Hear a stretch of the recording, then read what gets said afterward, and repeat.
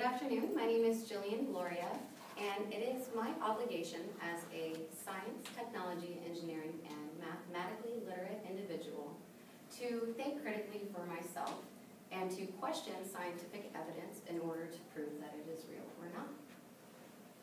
So today I would like to begin by putting into perspective just how many humans there are on the planet and how long we've been alive. So if you would all close your eyes for me and picture Mother Earth, beautiful Mother Earth. She's been alive for 4.6 billion years.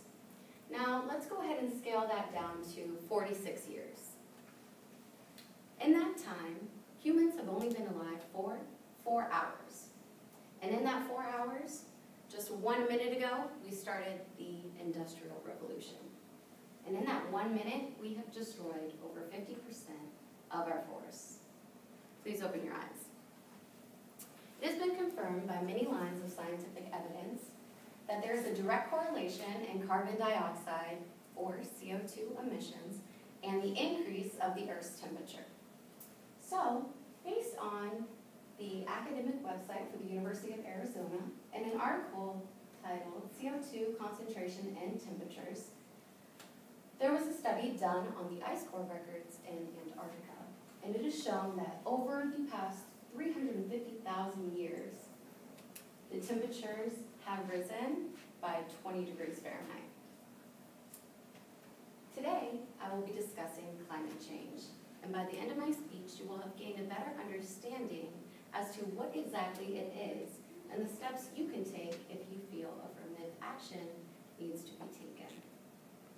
I'll be highlighting 3 main points. First would be climate change. I will define it and let you know exactly what it is. My second point, I will be characterizing the effects of climate change and what damage has come from it. And lastly, I will list the dangers in order to educate you on if you should care or not. Now that you have heard my 3 main points, I'd like to move on to my first point. Climate change. What is it?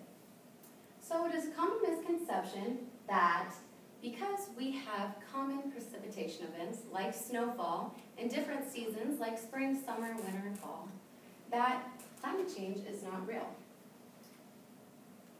According to the academic journal, according to the New York Times, in an article titled Short Answers to Hard Questions about Climate Change, it has been proven that the composition of greenhouse gases lead to more extreme weather conditions. So, as carbon dioxide is released into our atmosphere, it creates essentially what would be a barrier which traps sunlight from being released back into space. Therefore, trapping the sunlight will heat up the planet. And that carbon dioxide release accounts for 82% of all greenhouse gases. Another common misconception is that climate change is just a hoax. The planet gets warmer all the time, right? Wrong. There has actually been an increase of temperature on our planet of 1.7 degrees Fahrenheit. Now that number doesn't seem very small to you and I, or very big to you and I either. But in my last slide, I will go ahead and give you a comparison of just how big that number really is. And lastly, the last fallacy is that there's no way us little humans can do anything to change our big atmosphere, right? Again, wrong. 95% of climate scientists are in agreement that climate change is real and humans are causing it. Now that you've heard my first main point, I'd like to move on to my second slide. Climate change. What damage has come from it? According to the academic journal titled In Hot Water, Weather and Global Warming, written by R. Renneboog, there has been a 6.7-inch increase in sea level rise over the past hundreds of years, which, ironically, is when the Industrial Revolution started. And as you can see in our graph, it has nearly doubled in just the past 10 years, the past decade. like to move on to my last main point, climate change. Why should you care?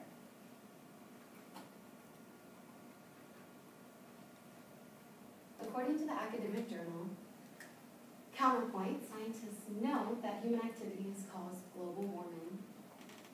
Written by Rich and Warhol, there has been an increase of 1.7 degrees Fahrenheit over the past century due to global warming. Now, back in my first point, I told you I would give you a comparison. So the heat emitted from humans on a daily level is directly compared to the release of 400,000 Hiroshima atomic bombs. Again, that's daily. So just picture 400,000 atomic bombs going off simultaneously around the planet every day. Secondly, if nothing's done about this problem, there will be a total rise of 80 to 160 feet if all our polar ice caps melt, which would lead to the submersion of multiple cities around the world, including New York, Dubai, Paris, Barcelona, and other leading economically strong countries and cities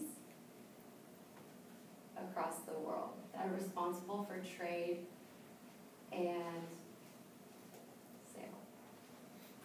And lastly, if nothing is done, it will lead to a zombie apocalypse kind of scenario.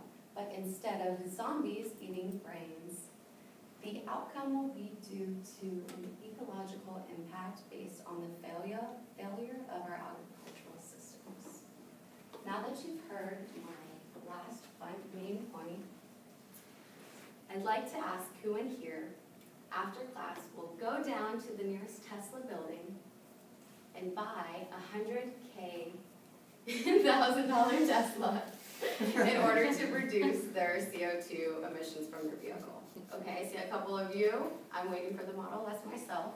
But if $100,000 is too much to ask of you college students, I'd like to ask, who in here will reduce the amount of driving by carpooling a little more often and switching to fluorescent light bulbs, and also educating your friends and family on the information you heard today? Thank you.